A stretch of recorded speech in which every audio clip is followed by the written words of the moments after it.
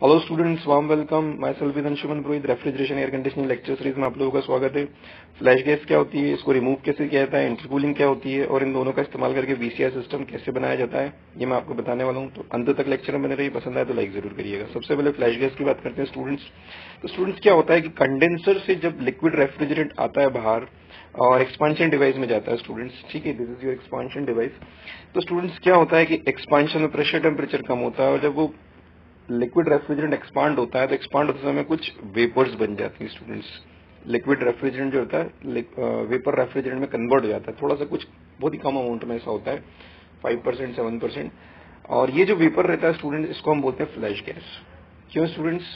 क्योंकि इसे हमें फ्लैश करना रहता है। ये फ्लैश जो वेपर्स हैं स्टूडेंट्स, ये जब आगे इवोपरेटर में जाएगा यहाँ से, तो ये रेफ्रिजरेशन में पार्टिसिपेट नहीं करने वाला है। ठीक है स्टूडेंट्स, एक बार फिर से बता देता हूँ। जो लिक्विड रेफ्रिजरेंट एक्सपांशन डिवाइस में एक्सपांड होता है तो कुछ अमाउंट जो रहता है रेफ्रिजरेंट का, वो वेपर में कन्वर्ट हो जाता है और वो अमाउंट जो वेपर में कन्वर्ट हो चुका है वो इवोपरेटर में जाकर रेफ्रिजरेशन में पार्टिसिपेट नहीं करेगा स्टूडेंट्स। साथ में क्या होगा students, according to Dalton's law of partial pressure, evaporator का प्रेशर गिर जाएगा क्योंकि वहां पर लिक्विड रेफ्रिजरेंट भी रहेगा और वेपर रेफ्रिजरेंट रहेगा। इवोपरेटर का प्रेशर गिरता है तो हम जानते हैं कि सीओपी कम होती है मशीन की। तो स्टूडेंट्स, ओवरऑल मैं आपसे बस ये कहना चाहूंगा कि ये जो फिर वेपर है ये बिना किसी पार्टिसिपेशन के इवोपरेटर में जाएगा, फिर वहां से कंप्रेस होकर फिर कंडेंसर में आ जाएगा स्टूडेंट्स। तो इसको अवॉइड करना बहुत जरूरी है कि कम से कम फ्लैश गैस बने, क्योंकि जितना फ्लैश गैस कम बनेगी उतना इवोपरेटर का प्रेशर कम होगा। ठीक है, और उतना ही ज्यादा जो है रेफ्रिजरेंट पार्टिसिपेट करेगा इवोपरेटर में जाकर। लिक्विड रेफ्रिजरेंट अगर वेपर जाएगा तो पार्टिसिपेट नहीं करेगा। ठीक है स्टूडेंट्स। तो स्टूडेंट्स, इसको पीएच डायग्राम पे भी आप देख सकते हैं। ये कंडेंसर प्रेशर, ये इवोपरेटर प्रेशर। ठीक है, जब एक्सपांशन होता है तो यू कैन सी कि जो लिक्विड रेफ्रिजरेंट है इस पॉइंट से एक्सपांड होगा, ठीक है, सेचुरेटेड लिक्विड कर्व से, और इस पॉइंट तक एक्सपांड होता है। तो स्टूडेंट आप ये देख सकते हैं लिक्विड प्लस वेपर रीजन है, this is liquid plus vapour reason. तो इतना अमाउंट जो है स्टूडेंट वेपर में कन्वर्ट हो चुका है। ठीक है, हम ये सेचुरेशन लिक्विड लाइन से इतना आगे आ चुके हैं एक्सपांशन के दौरान, तो इतना वेपर बन चुका है जो कि पार्टिसिपेट नहीं करने वाला यहाँ पे ड्यूरिंग इवोपरेशन या रेफ्रिजरेशन इफेक्ट। ठीक है स्टूडेंट्स, और आगे भी इसके बारे में बात करेंगे पीएच डायग्राम के। पहले तो मैं आपको बता दूं कि फ्लैश गैस को रिमूव कैसे करते हैं स्टूडेंट्स। तो थियोरेटिकली जिस फ्लैश गैस बनती है उसको इमीडिएटली हमें कंप्रेसर में पहुंचा देना चाहिए और रिकम्प्रेस कर देना चाहिए कंडेंसर प्रेशर पे।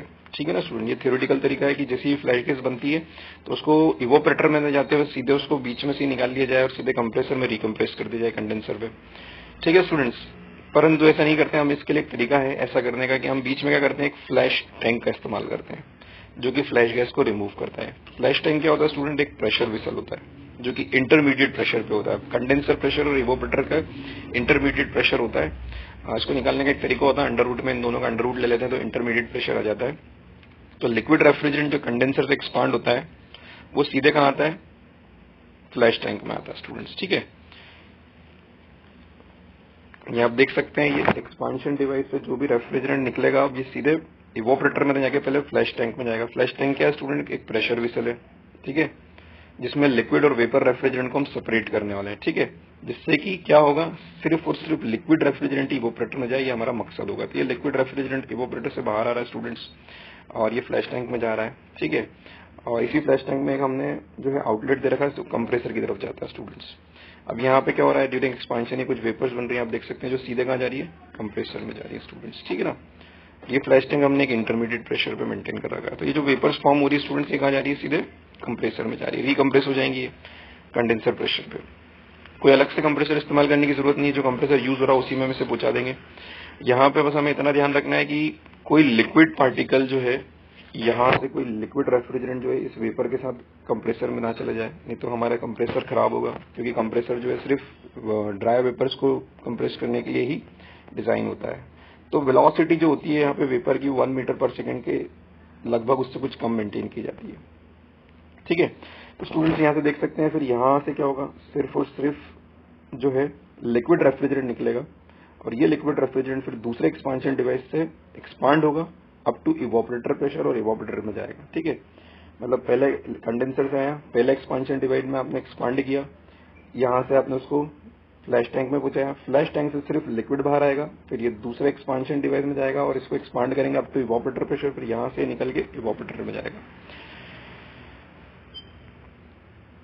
ठीक है स्टूडेंट्स, इसको पीएच डायग्राम पे आप समझते हैं, पूरे पूरे केस को पीएच डायग्राम पे देखते हैं स्टूडेंट्स। तो एक कंडेंसर प्रेशर है, ये कंडेंसर प्रेशर से मैंने इसको एक्सपांड करा पहले एक्सपांशन डिवाइस में स्टूडेंट्स, तो आप देख सकते हैं पी इंटरमीडिएट प्रेशर पे मैंने एक्सपांड करा।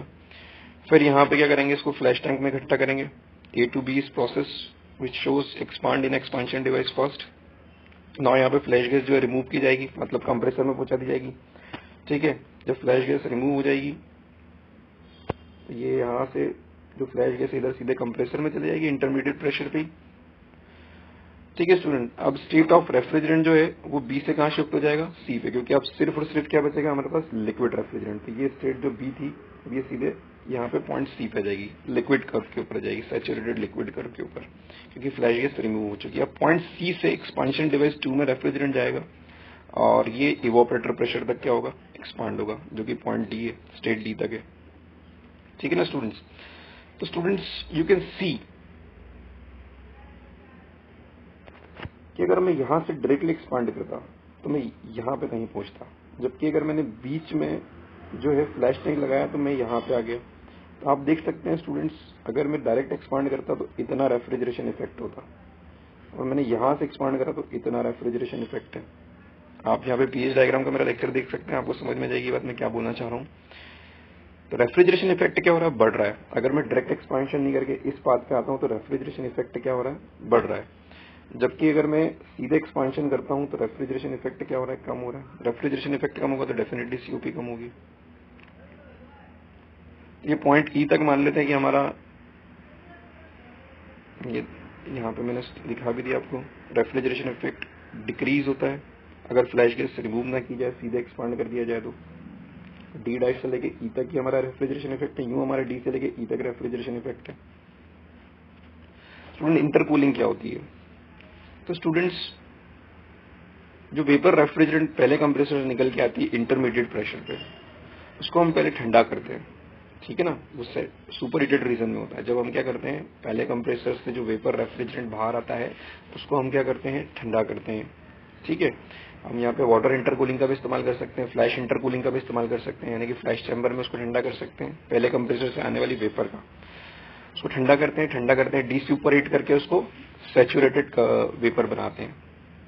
ठीक है स्टूडेंट, इसको हम बोलते हैं इंटरकूलिंग। दो कंप्रेसर के दौरान पहले कंप्रेसर से दूसरे कंप्रेसर में जाते समय हम क्या करते हैं, बीच में वेपर को ठंडा करते हैं अप टू सैचुरेशन कर्व, उसको हम बोलते हैं इंटरकूलिंग। ठीक है, तो यहाँ पे इंटरकूलिंग यानी कि ठंडा करने के जो माध्यम हो सकते हैं, या तो आप वाटर इंटरकूलिंग कर लें या फ्लैश इंटरकूलिंग कर लें, या तो आप फ्लैश चैम्बर में जो है पहले कंप्रेसर से जो वेपर्स आ रही है उसको फ्लैश चैम्बर में लेके जाएं। फ्लैश चैम्बर जो है ठंडा रहता है, वहाँ पे ठंडा रेफ्रिजरेंट है, उसकी मदद से आप इसको ठंडा करें, डी सुपर हीट करें, या फिर आप वाटर इंटरकूलर अलग से यूज कर सकते हैं। तो इंटरकूलिंग से क्या होगा, वर्क ऑफ कंप्रेशन कम होता है स्टूडेंट्स, और सीयूपी बढ़ेगी। अगर वर्क ऑफ कंप्रेशन आपने गिरा दिया तो सीयूपी बढ़ेगी। आप जब दो कंप्रेसर में कंप्रेस करते हैं तो पहले कंप्रेसर से निकलने के बाद आपको इंटरकूलिंग करना जरूरी है, चाहे वो वाटर इंटरकूलिंग हो चाहे वो फ्लैश इंटरकूलिंग हो। अब अगर मैं बात करूं जो पॉलीट्रोपिक प्रोसेस होती है उसमें वर्क डन कैसे दिया जाता है स्टूडेंट, ये फॉर्मूला होता है n/n-1 P1 V1 फिर 1 - P2 P1 n-1 n। तो आप देख सकते हो स्टूडेंट यहाँ पे वर्क डन किस पर डिपेंड करता है, n पे, प्रेशर P1 पे, वॉल्यूम V1 पे, प्रेशर P2 पे। तो स्टूडेंट प्रेशर P2 और P1 तो फिक्स रहेगा, क्योंकि एक इवोपरेटर प्रेशर रहेगा, एक कंडेंसर प्रेशर रहेगा, ये तो हमारा फिक्स रहेगा। n भी फिक्स रहेगा, प्रोसेस का इंडेक्स भी फिक्स रहेगा। तो इस पूरे फॉर्मूले में सिर्फ एक ही वेरिएबल है और वो है V1। तो स्टूडेंट्स अगर मैं V1 को कम करूंगा तो डेफिनेटली क्या होगा, वर्क डन भी कम होगा। ठीक है स्टूडेंट, बाकी सब तो फिक्स है। तो वॉल्यूम अगर कम होता है तो वर्क डन कम हो जाएगा। तो अगर आप वॉल्यूम डिक्रीज करते हैं तो वर्क डन कम हो जाएगा। तो स्पेसिफिक वॉल्यूम कैसे कम की जाती है स्टूडेंट, इंटरकूलिंग करके, तो वर्क डन भी कम हो जाता है। इसको पीएच डायग्राम पे समझते हैं स्टूडेंट्स। 1 से 2 मान लीजिए मैंने पहले कंप्रेसर में इसको कंप्रेस करा, इवोपरेटर प्रेशर से निकला रेफ्रिजरेंट, 1 से 2 मैंने कंप्रेस करा। फिर क्या करना है, 2 से 3 हमने इस रेफ्रिजरेंट को कांस्टेंट प्रेशर भी ठंडा करा, तो ये डी सुपर हीट होकर सीधे सैचुरेशन कर्व के ऊपर आ गया, वेपर सैचुरेशन कर्व के ऊपर। फिर 3 से 4 इसको रिकम्प्रेस करा सेकंड कंप्रेसर में अप टू कंडेंसर प्रेशर। ठीक है स्टूडेंट, तो वर्क डन कितना हो जाएगा टोटल, W12 प्लस W34। जब हमने 2 बार कंप्रेस करा इवोपरेटर से लेकर कंडेंसर तक, तो कितना टोटल वर्क डन लगा, W12 प्लस W34। अगर मैं इसको एक ही स्टेज में कंप्रेस करूंगा सीधे पीई से लेके पीसी तक, तो स्टूडेंट्स क्या होगा आप देख सकते हैं। ठीक है, ये रेड लाइन शो कर रही है कंडेंसर प्रेशर की। तो ये मैंने कंप्रेस करा। आपको मैं बता भी चुका हूँ कि ये जो लाइन से पीएच डायग्राम पे ये इनका स्लोप गिरता है जिससे से हम राइट की तरफ जाते हैं। तो आप देख सकते हैं कि H4 डैश माइनस H1 जो है वो H2 minus H1 plus H4 minus H3 से ज्यादा आएगा। ठीक है, तो H4 minus H1 dash is greater than this plus this, इन दोनों के सम से बड़ा निकलेगा वो। तो ठीक है ना स्टूडेंट्स, तो जितना हम इस सैचुरेशन कर्व के नजदीक रहेंगे उतना वर्क डन कम लगेगा। तो इंटरकूलिंग करके हमने लाभ उठा लिया स्टूडेंट्स। पीवी डायग्राम पे भी इसको समझ सकते हैं स्टूडेंट्स। 1 से 2 हमने क्या करा, मान लीजिए डायरेक्ट कंप्रेस कर दिया इवोपरेटर प्रेशर से लेके कंडेंसर प्रेशर तक। ठीक है ना। अब area under the PV diagram क्या शो करता है स्टूडेंट्स, वर्क डन शो करता है। तो 1 से 2 जब मैंने डायरेक्टली कंप्रेस करा इवोपरेटर से लेके कंडेंसर प्रेशर तक, तो ये एरिया शो कर रहा है, इतना वर्क मुझे लगेगा। अगर मैं इंटरमीडिएट प्रेशर तक कंप्रेस करूं और फिर इंटरकूल करूं तो स्टूडेंट क्या होगा, ये इंटरमीडिएट प्रेशर तक मैंने कंप्रेस करा। ठीक है, अब मैं इसको इंटरकूल कर दूंगा। तो यहाँ पे मैं इंटरकूल करूंगा तो क्या होगा, थोड़ा सा वॉल्यूम कम होगा पीवी डायग्राम में, मतलब मुझे इस तरफ जाना पड़ेगा वॉल्यूम कम होने के लिए, लेफ्ट साइड में जाना पड़ेगा। तो डी सुपर हीट कर रहे हैं हम इसको, तो ए से ए डैश वो प्रोसेस होगी जिसमें मैंने इसमें उसका वॉल्यूम कम हुआ क्योंकि मैंने डी सुपर हीट करा, इंटरकूल करा। फिर मैं जब इसको ए डैश से सेकंड कंप्रेसर में कंप्रेस करूंगा, ठीक है ना स्टूडेंट्स, ए डैश से फिर से सेकंड कंप्रेसर में कंप्रेस करूंगा तो कोई पॉइंट 2 डैश मुझे यहाँ पे मिलेगा। तो स्टूडेंट्स आप देख सकते हैं अब ये जो एरिया है मैं हाईलाइट कर रहा हूँ, इतना वर्क डन मैं बचा लूंगा अब। ठीक है ना, अगर मैं इंटरकूल करता हूँ यूं मुझे इतना वर्क डन लग रहा था और ऐसे में मुझे कितना वर्क डन लग रहा है, इतना ही लग रहा है। तो इतना वर्क डन मैंने बचा लिया इंटरकूल करके। तो वर्क डन कम होगा तो डेफिनेटली सीओपी कम होगी। तो स्टूडेंट मुझे उम्मीद है कि आपको लेक्चर पसंद आया होगा। पसंद आया तो लाइक जरूर करिए, कमेंट करिए, सब्सक्राइब करिए, जितना हो सके इसको फॉरवर्ड करिए। Thank you so much for showing lots of patience. Thank you.